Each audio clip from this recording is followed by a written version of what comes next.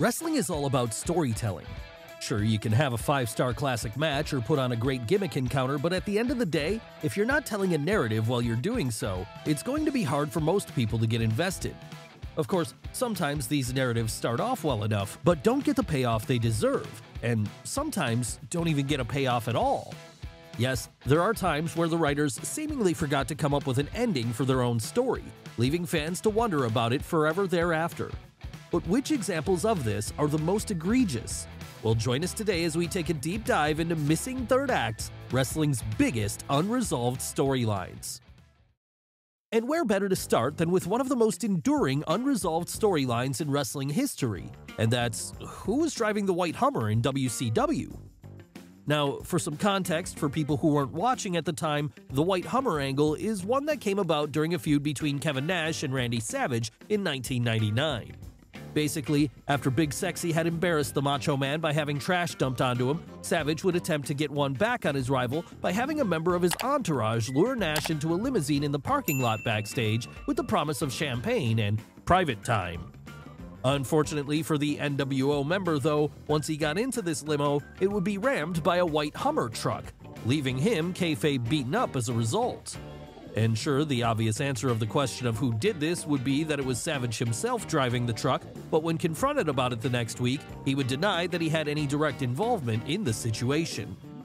That said, he did claim he knew who the driver was, and that at the right moment, he would reveal this to the world. The only problem was, this day never seemed to come, and after promising, then failing to name names at the company's next pay-per-view Bash at the Beach, the former two-time WWF champion would just kind of forget about it. And so would Kevin Nash for that matter, because seemingly no longer caring about finding out the identity of the man who had tried to kill him, he'd instead move on to a feud with Hulk Hogan. Of course, that still wasn't the end of it, because months later, after Nash had kayfabe retired and Savage had quit the company, Lex Luger would somehow get involved when he started claiming Hogan himself had been the man driving the car, and that he had photographic proof of this. Unfortunately for him, though, when he revealed these photos to the world, it showed the Hulkster in a different colored Hummer, making the heel look like an even bigger fool than he had at SummerSlam in 1993. But at least that was the end of it, surely.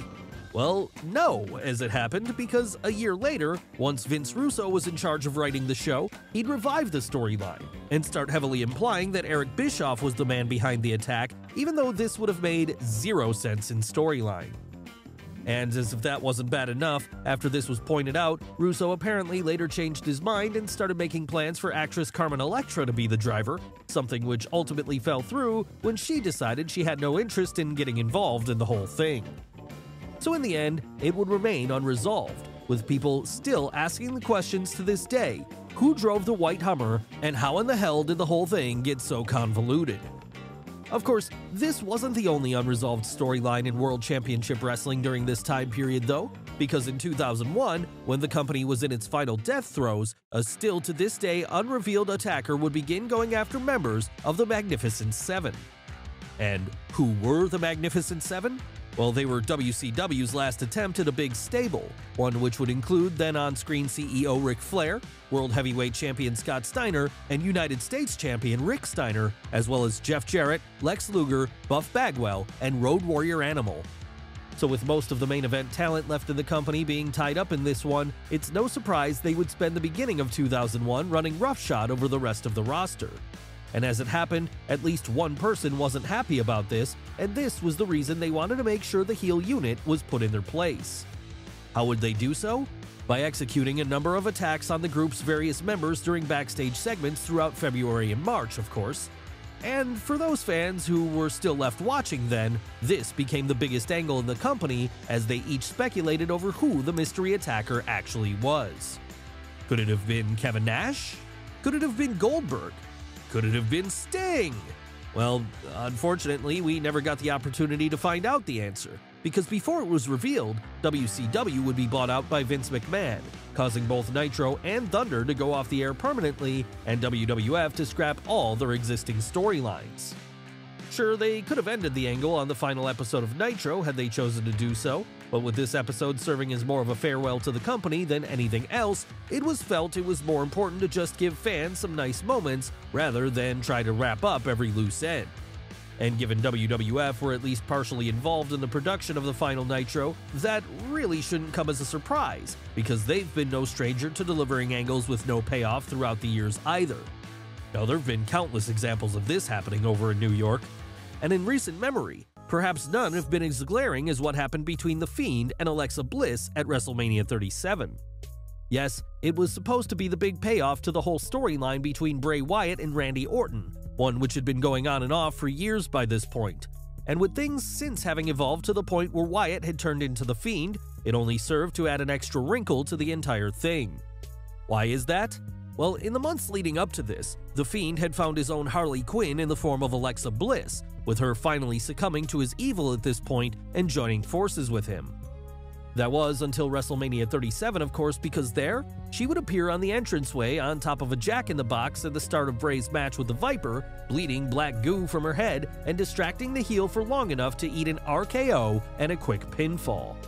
Following that, rather than find out why Alexa had suddenly decided to betray The Fiend, fans would be left to speculate, as instead, the whole thing was put on ice and Bray was released from his contract. That said, with him recently having returned to the company, there's still a chance we'll get an explanation for this one yet. But as it stands right now, it remains a mystery as to what exactly happened between the two and why Alexa has since reverted back to something closer to her old self.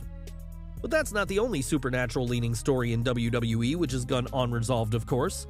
Now, if we go all the way back to 2010, in fact, we'll find another example of this, and that's the time the Nexus decided to help Kane bury The Undertaker alive. So, what happened here then? Well, on the 900th episode of Raw in August of that year, the heel faction would interrupt a segment featuring The Undertaker and lay a beatdown on him, seemingly with the intention of proving that they were still a force to be reckoned with following their loss at SummerSlam. But that wouldn't be the end of their beef with the dead man, because just a few months later, at October 24th's bragging rights, they'd interrupt the Buried Alive match between him and Kane, ultimately helping the Big Red Machine to put his brother 6 feet under and win the bout. And while the obvious explanation as to why they did this would be they simply had a vendetta against The Undertaker, that didn't really explain why they would go to such lengths to take him out. And it also didn't explain why, when questioned about it the following night on Raw, the group's leader Wade Barrett would say their reasoning was none of fans' concern.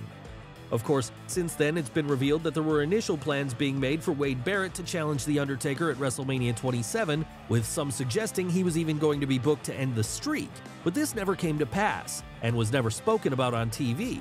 It's ultimately left the angle unresolved, with it seeming unlikely it'll ever be picked up again at this point. That said, for as serious as this angle was presented at the time, not all unresolved storylines in WWE have been so dramatic. No, some have been quite silly in fact, such as was the case when, in 2016, during a food fight, an unseen assailant threw a cream pie in Kevin Owens' face.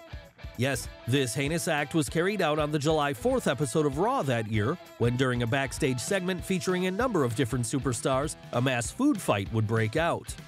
And throughout this, though, while chaos was enduring for The Miz and his now ruined suit, and Heath Slater was getting chokeslammed through a table, Kevin Owens would hide himself away underneath another table, watching the whole thing take place without having to suffer any damage himself. That was until, eventually, after feeling like the coast was clear, he'd decide to make his escape while he had the chance. Unluckily for him, however, as soon as he came out from under the table, someone off-screen would throw a cream pie in his face, leaving him looking furious and embarrassed as a result. But while we knew what everyone else's role in this brawl had been, the identity of the pie thrower would remain a mystery. And eventually this mystery would become such a big deal amongst fans that Tyler Breeze and Fandango, the fashion police, would get involved and try to solve it. Of course, they were ultimately unable to do so, and, to this day, the attempted assassin has yet to be brought to justice. At least that's the case on screen, because off of it, KO has since suggested that the man responsible for throwing the pie at him was none other than Vince McMahon himself. As he put it during an interview with the AJ Awesome Show, "I get asked that question all the time, and I guess the only answer I can give people is that in the end, even if it wasn't him who physically did it, the one who ultimately threw the pie is Vince McMahon, because he's the one who decided that pie was going to hit me in the face. And he wasn't there physically to do it, but he's the one who made it happen." That said, while this may put the mystery to rest for some, as it's never been addressed on screen, many fans still consider it to be unresolved. And as Owen said, McMahon might not have physically thrown the offending object, meaning that the culprit remains at large to this day, just waiting for the opportunity to strike again. But they're not the only mystery figure who appeared in WWE around this time and who's still out there at large, because 6 years after the fact, we've still never been able to solve the mystery of who Adam Rose's bunny was. That's right, while it may have gone forgotten by most fans in the years since, back in the mid-2010s, every WWE fan wanted to know the identity of the figure in the bunny costume that accompanied Adam Rose down to the ring on a regular basis. Sure, they were far from the only follower Rose had at the time. In fact, you could argue that there were far more important ones in the end as, at various points, future stars like Braun Strowman and Becky Lynch would take up cameo roles as Rosebuds. That said, none of these would become focused on performers at that time. No, the only Rosebud who would do this then would be the Mysterious Rabbit. And that was because on the September 22, 2014 episode of Raw, the Bunny would actually team with Rose, with them here proving to be good enough that they would get over with fans in attendance, much to the chagrin of their partner, of course. Yes, as WWE's resident party animal at the time, Adam Rose had little desire to share the spotlight, and he certainly didn't want to do so with one of his own hangers-on. So as the weeks went on and the Bunny's popularity continued to grow, Rose would repeatedly scold him and threaten to kick him out of the Rosebuds should he not mind his place. Of course, no matter how much he demanded this though, his partner would always seem to overshadow him, with them at one point even scoring the pinfall when the two teamed together again at that November Survivor Series. And following this, given where the storyline was going, it felt like it was an inevitability that eventually the identity of this mysterious figure would be revealed and that it would lead to them having a feud with Rose. In the end though, this would not happen, and after kicking his rival out of the Rosebuds and seemingly having no interest in unmasking him thereafter, the South African star would move on to other things, leaving everyone in the audience on eternal tenterhooks as a result. So why was there never a reveal here? Well, it appears WWE never knew where they were going with the storyline, and so, when it came time to figure out who was under the mask, they didn't really have anyone in mind for the role. And rather than come up with someone at this point, the decision was made to instead just drop the whole thing and move on. Yes, it might have been a limp way to end the story, but given the history the company had of doing such things, perhaps Adam Rose shouldn't have been surprised when it went this way. After all, the very same thing had happened years prior to this when, back in 2001, Raven's 7 Deadly Sins storyline ended up going absolutely nowhere. But let's rewind for a moment to get full context here. Back at the turn of the millennium, the former ECW champion would have been kayfabe banished from Raw, something which forced him to spend his time working on B's show, Heat, instead. So realizing he would need to do something special if he wanted to grab fans' attention again then, he pitched the idea of a story which saw him carry out his version of the 7 Deadly Sins. And as he saw it, this would start with him destroying a number of undercard talent who he felt were guilty of things such as gluttony, sloth, and pride, only for him then to gradually work his way up to even bigger sins when he eventually went after Matt Hardy and Lita. Yes, at this point, the plan would have been for Raven to confront Hardy with a videotape which showed him kissing a girl who wasn't his girlfriend, something which would make him guilty of lust. And as the Extreme alumni would be the envious one in this situation, that would make him the final guilty party too. Of course, if this all sounds a bit familiar, it's because it's pretty much the ending to David Fincher's movie Seven. But while this storyline wouldn't have featured Lita's head in a box, it was still deemed a little too similar for WWE to allow it to go ahead. And so, even despite the fact he'd already begun teasing it on TV at this point, the whole thing would be scrapped before it could ever come to fruition, leaving those fans who were watching Heat at the time to always wonder whatever became of Raven and his 7 Deadly Sins. But this isn't the only time Raven would be a part of an angle that ended up going unresolved, because not long before he was hoping to introduce the world to his own version of John Doe, he was showing them his hired ninja assassin, Tori. Yes, you read that right. Back in January of 2001, right as the Attitude Era was about to hit its climax, a mysterious ninja would start appearing during Raven's matches, helping him to retain his hardcore title. Of course, this quickly led to speculation about who this figure was. Was it a man from his past in Extreme Championship Wrestling such as Tommy Dreamer or the Sandman? Was it one of his flock from WCW? Or was it a new, previously unseen person entirely? Well, in the end, it turned out to be none of these, because after weeks of speculation, it would finally be revealed on the March 11th episode of Raw that the Masked Ninja was none other than Tori. That's right, Tori, the woman who, up until then, had been a mid-card player in the women's division and who was most notable for her roles as on-screen girlfriend to both Kane and X-Pac. Needless to say then, this one didn't really make a lot of sense to fans, as prior to the reveal, she had never shown any signs of allegiance to Raven, and she certainly hadn't done anything to suggest she was a trained ninja. Still, even if this was all a bit underwhelming and unbelievable, at least now the reveal was out there, and the WWF could start building a storyline from it, right? Well, not exactly, because pretty soon after, with no on-screen explanation at all, the angle would be dropped and Tori would be pulled from TV. And while in reality this had happened because she'd chosen to retire from wrestling, you wouldn't have known this if you were only watching Raw. No, instead, you'd just be left wondering what the hell happened to this ninja that spent the last few months being built up, and why Raven was now a solo act once more. Yes, it's always frustrating when a storyline, even a mid-card one, doesn't get some kind of payoff on screen. Sadly though, it looks like something which wrestling fans are always going to have to deal with in some form or another. And we know this because, even as recently as 2020, the Raw mid-card had to deal with the unresolved saga of Otis and Tucker. For some context here, Otis and Tucker, known together as Heavy Machinery, were one of the Red Brand's top tag teams at the time. That said, with Otis looking to be on the verge of breaking out into singles success following his Money in the Bank contract win and his on-screen relationship with Mandy Rose, jealousy was beginning to brew. That's right, whenever a popular tag team breaks up, there's always going to be a Marty Jannetty of the group, and so seeing the writing on the wall here, Tucker wanted to ensure this didn't end up happening to him. Not that he did anything about it immediately, though. No, he would bide his time throughout most of 2020, even standing by his partner's side when The Miz tried to win his contract from him.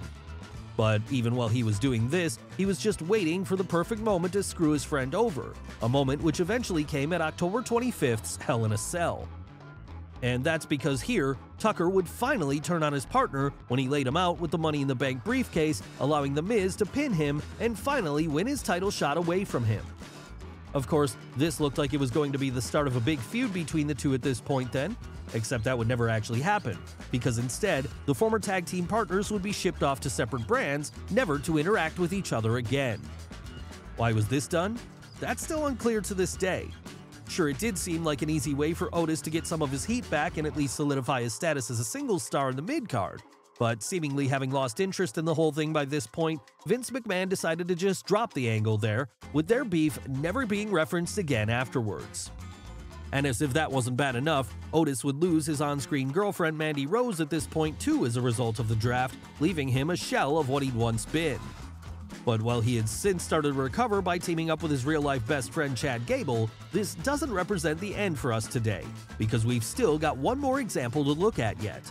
And it doesn't come from WCW or WWE as it happens. No, this one happened over in TNA. That's right, we're talking about the time Samoa Joe was kidnapped by a group of ninjas. Of course, who else could have written this one but Vince Russo?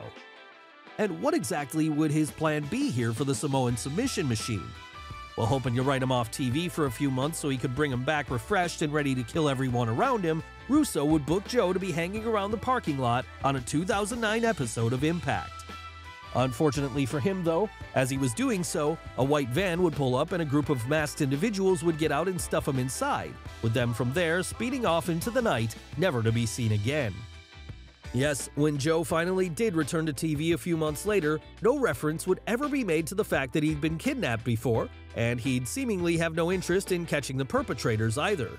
Of course, he has gone on to speak about this in the years since, with the explanation he's given for why the storyline was dropped cold being that Vince Russo didn't know how to come up with a conclusion for it.